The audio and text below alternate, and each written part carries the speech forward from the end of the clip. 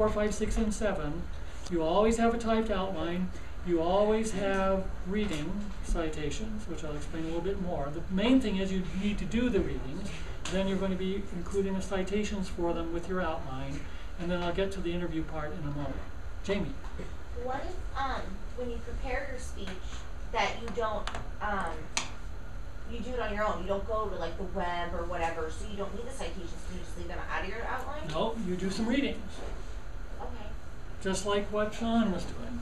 If Sean were just talking to friends, he might not decide that he needed to read about history or implements or demographics. But for a speech in the college class, everyone should do readings. And again, that's because it can, if you choose the readings well, it can make the speech better than it would be without the readings. It's just more interesting. In addition to the information itself, when you do some readings, it shows people that you've invested some time and thought in the speech. It also gives you more credibility because Sean can say anything he wants about haircutting, but if he says the famous haircutting expert Jacob Smith in 1842 said this, it makes people more likely to believe what he has to say. Ian? Oh, I was going to say it lends credibility. Yeah, it lends credibility. Okay, so that's the rationale for doing the reading. Now, once you've done the reading, the question is, what do you do with them? Now, you can't quote the Zohar. No. Jeez. Now, let me make it clear that I want you to do at least 3 readings of non-web sources. However, you may do as many readings as you want. You may do 65 readings and 144 readings if you'd rather, just as long as 3 of them are not from the web. The reason I'm asking you not to have all web sources, or the reason I'm asking you to have at least 3 that are not web sources, is that when I was teaching this class many years ago in Wenatchee, had a young woman giving a talk on teen smoking. She said, "Ladies and gentlemen, the world is in such terrible shape. Do you realize there are 2 billion teen smokers in the world today who are going to grow up and have lung cancer and die and cost us all kinds of money?" So at the end of her speech, I said, "Stephanie, how many teen smokers did you say there are in the world?" 2 billion. Do you know how many people there are in the world? Well, at that time, there were only 6 billion people in the world. I said, "Stephanie, are you saying that 1 out of every 3 human beings in the world is a teen smoker?" "Oh, I don't know." I said, "Where did you find that?" And where did she find it? On the web. On the web, okay? There's a lot of, I don't have to tell you, there's a lot of junk on the web. So I want you to use at least 3 sources that are not web sources. Amanda? So we can go on the internet though and look at magazines or newspapers to get reading If you stuff. want to use the internet that way, use ProQuest. Do any of you know what ProQuest is? Some of you do, Kevin does. What is it, Kevin? It's a resource library. Yes, it's a database of magazines and newspapers, millions of them, or thousands of them and millions of articles, that you can access easily from your computer. How are we doing on time, by the way? We're on our second. Oh, we're already on the second one. We're on 350. Okay, so let's go to a new document here. And actually, I'll go to course. On Angel, for our class, you'll see that there's a section over on the right, which I can't get to yet, here it is, that says Finding Readings in ProQuest under Course Resources, right below the syllabus and the course roster. If you'll click on that, it will go to ProQuest. If you are online, well, that says it, there we go. It will take you to this page on the library page, which goes to ProQuest. Click on that. That will take you to this page where you can search for zillions and zillions of articles. Even though you access this on the web, it's not really a web source like a .com or even a .edu. Yes? Sometimes I have troubles getting into that, and you just have to call the librarian, and they will give you the login and password. Because sometimes it'll ask you if you've never done it from your computer. It'll ask you for a login and password. Yes. If you're at home, you definitely need to have the password. In the library, don't give it to you. But it's down on the front page of your Angel. Shows password. Oh, and, Really, Where? so Where is it, Ken? Doesn't it On basically the fall down to just, On the I mean, front page down before the the bar, internet, it we says had to Coca-Cola. cite our sources. yes. Don't we have the integrity as grown individuals to find sources that are reputable? I'm I mean, helping do you you. not trust us to find reputable It's not sources? a matter of trust in, it's a matter of Ronald Reagan had a saying in Russian, I don't remember what it was in Russian. But translated it was, well, No. Translated it was trust but verify. right. So I'm trying to help you. You may use any sources you want, just as long as 3 of them show that you have been able to use ProQuest or some other form. Right, I just hesitate because the more logins, the more passwords. I mean, I'm having trouble with Angel. Now I got another one I got to log in that I may have to go to the library. Yes, that's right. I mean, it's, That's right. So just find another resource. Nothing says You you can have to always use go. You that. can always go to the library and look in a book. right, but what I'm saying is there are magazine. so many other valid websites out there that we could Use use. whatever you want, just as long as 3 of them are not web sources. So, CC. whatever you want as long as So it's when we go ProQuest. here to get a resource, do we print that out or just write it down or how? Ah, good question. That's the next step. Let's say we're going to go to hair cutting. Okay. But let's say African American hair cutting.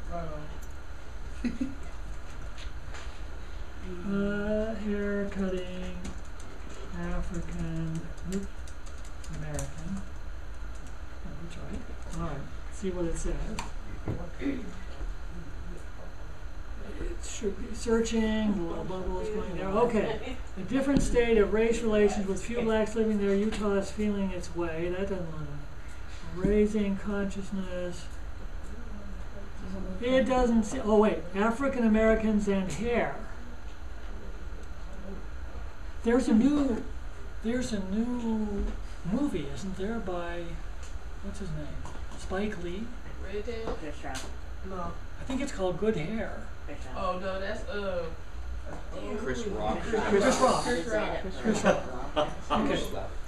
Okay, black women and exercise, hairy situation, occupational licensing regulation, blah, blah, blah, with hair pat downs, combined racial bias. Okay, well, the party over here. the point here is that you can find, well, how many are there? But none of those Well, actually 42. have anything to do with hair cutting, The do they? main I event. don't know. It says there are 56 of them. So, just gotta weed through it, play with it. Surgeon General sees hair care as an exercise barrier for women. Yeah, that would be fine. Maybe you could sprinkle that in there. Okay. What I'm trying to get you to do, among other things, is to read. You're not. If you read,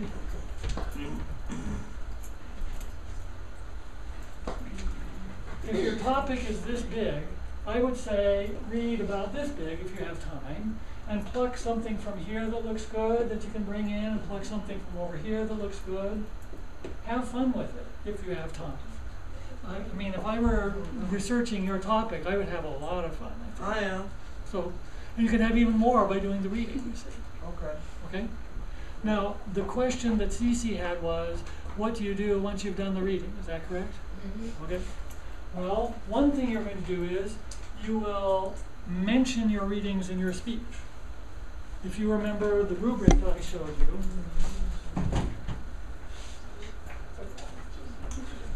You need to get you a good fluid here, okay? you will recall that I didn't discuss this, but I said that there are 3 little boxes over here where it says readings mentioned. Now, before last quarter, or before I got into the open course library, I always urged students to mention their readings, but I didn't require it. When I told Ellen Bremen this from Highline, she said, well, at Highline we require that. So I thought, well, if Highline's going to require it, and she's my instructional designer who's determining whether my course is satisfactory, I will require it too. And it really makes sense to require it, because if you say Napoleon said such and such, but you don't tell us where you got that, how do we know that that is really credible? So mention your readings, mention where they came from. Now, one reason for this is saying that Napoleon indicated that haircutting gives you confidence is not going to be a controversial matter. Probably everybody will say, oh, that's interesting, Napoleon said that. But a lot of the speeches you give in your lives are not going to be informational speeches, they're going to be persuasive speeches, right? So if you're giving a speech and you say, I believe that abortion should be abolished because Napoleon said blah, blah, blah, blah, somebody in the audience is going to wonder, how do I know that that's true? Why should I believe you if you don't tell me where Napoleon said that and when? So it's best to get into the habit, whenever you read something, of telling the audience what it is. So in your speech, in answer to CC's question, one of the things you need to do with the readings is you need to tell us what they are in the speech. Is that clear for everyone? Now the other, yes, Jamie. So while you're doing your speech, you proceed with like whatever the quote is, blah, blah, blah, blah, blah. And then at the end, you say, so when I made this, statement, or I said this, this is where I got it from. Do you wait till the end to use your citations? It can be a very simple, smooth thing in the middle of the speech itself. According to so-and-so in an article. So I can say, always think and use good communication, as I got, from Dr. Vendetti or something like that, out of his book, or BBS. Yes. Because in a real speech, in a real academic or non-academic environment, if you just say where it came from, then somebody can always ask you, well, what page was that on? This isn't an essay in which you need to have the page and all of that material in the middle. Does that answer your question? Yeah. Okay. So that's one of the things you're going to do, CC. The other thing you're going to do is you're going to provide a list of the reading citations. Going back to here.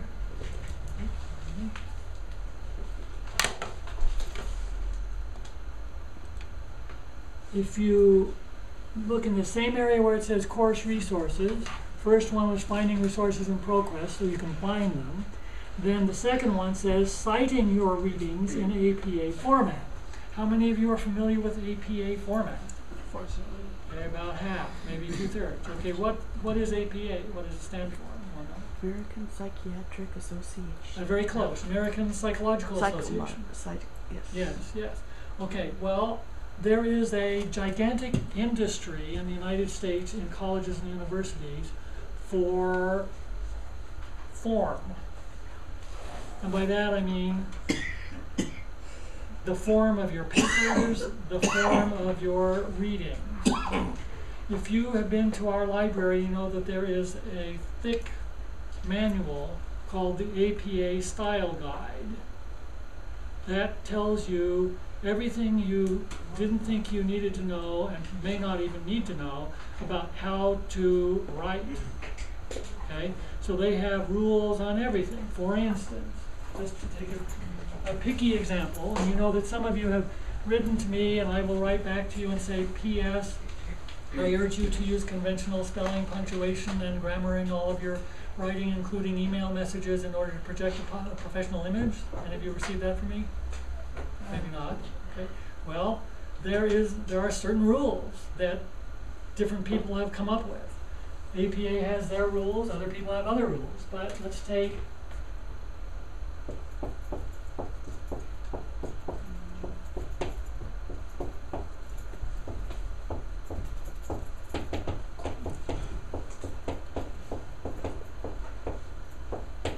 there are 9 dogs in the kennel.